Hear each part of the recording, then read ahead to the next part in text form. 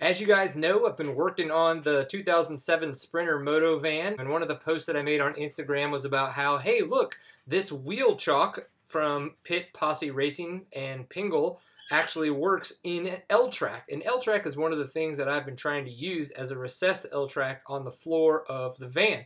So I said, hey, is there a way that I can use any of the L-track accessories to make a wheel chock, since there does not seem to be a good L-track wheel chock out there. So I posted this to Instagram, it got me thinking, and this is the video of me making an L-track wheel chock. Alright, pick up a couple parts from Home Depot, got some steel there, some plated zinc. Got to cut that guy down and then file it to make sure that nobody gets cut, because God knows that I have got baby soft skin.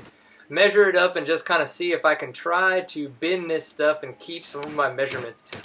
If anybody has a better way to do this, I would love to know it in the comments. This is all I could think of, is using my vise, a hammer, and a punch every now and again to get it to where I needed it to be.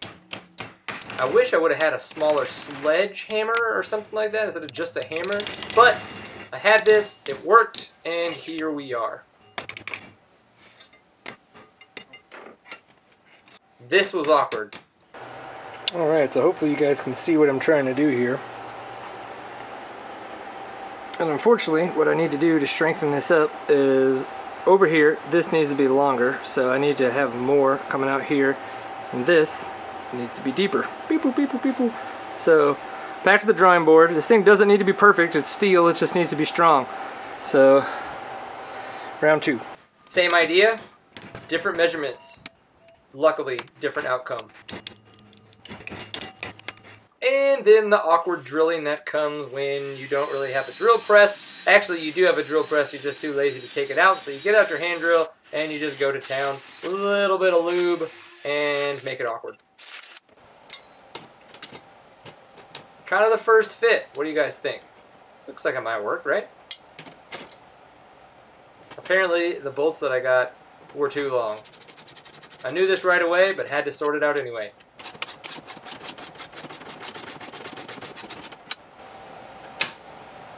Thinking hands. And yeah, 3/4 of an inch too tall. Oh no, it won't move. Ah, what do we do? What do we do? What do we do?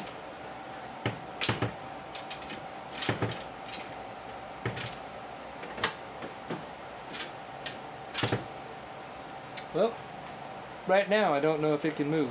I would agree. Alright, so it took me a minute to get it out, and I kind of couldn't figure out why, but if you notice, this guy and that guy over here are definitely not aligned. So the holes that I drilled, which were the holes that were pre-drilled on this thing, were not square. So what I would need to do is make sure that the holes on the actual chock itself are square this way, so that the line of these guys actually will work all the way across. Son of a bitch, so close. Yep, poor manufacturing has screwed me. That's what you get for buying a $20 chock. I punched out a spot to try to see if I could get this hole be a bit bigger, and I can get them to line up, and just kind of keep testing the theory. Let's see what happens.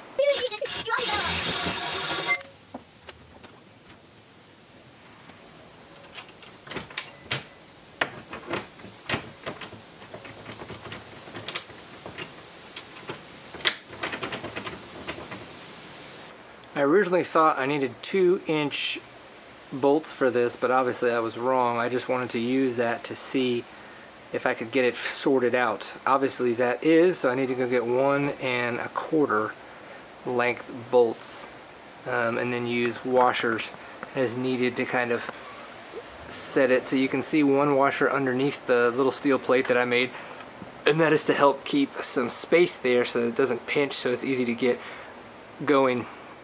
I also need to make some little lifters back here so that this guy has just a tad bit of support, but I've got stuff ready to go for that. So let's find some more bolts and see if we can get this thing cleaned up a little bit.